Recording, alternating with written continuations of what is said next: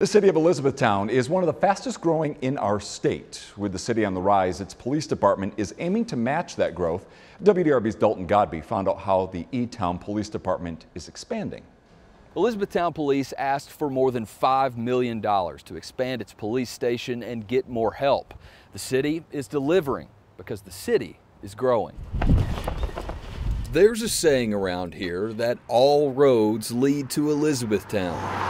I-65 runs through E-Town, the Western and Bluegrass Parkways, Patriot Parkway, the Lincoln Parkway, and all of those common denominator is E-Town. And with the biggest economic development in Kentucky's history happening nearby, people and businesses are coming down those roads. We still want to match that growth of our community and make sure we can hit our goals, because we don't want to see a reduction in police services. Elizabethtown Police Chief Jeremy Thompson has a problem on his hands. He needs more help to serve this rapidly growing community. He also needs a bigger space to solve that problem. Luckily, he's been given the go-ahead to hire 10 more officers and $5.5 million to make more room at the police station. We're going to push all of our stuff outside, and then we're going to repurpose the areas that are currently housing those items. The building project is expected to start soon, thanks to those millions from the city of Elizabethtown. But next on the agenda is hiring officers. Chief Thompson is trying to expand sworn staff from 77 officers to 87. And 90 officers by the end of 2026 is where we would really like to be. We won't turn down a traditional candidate by any means,